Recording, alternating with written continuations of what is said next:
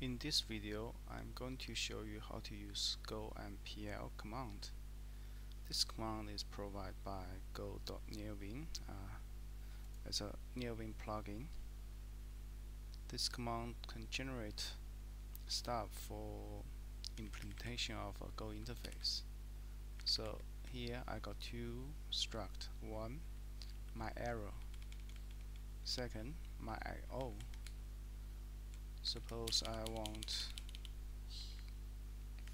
my arrow struct implement go arrow interface. So instead of typing the like I have an UNC or the implementation here, I could just go inside of the struct and run go.impl say I want to implement arrow, so type in arrow. U12 automatically populate the arrow interface. If you are not happy with the my arrow receiver name, you could do this.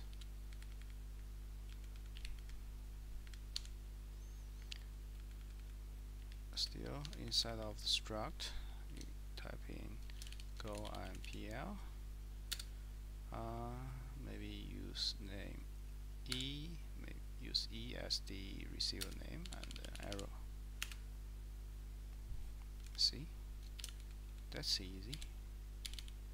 So second example, my IO struct, I want it implement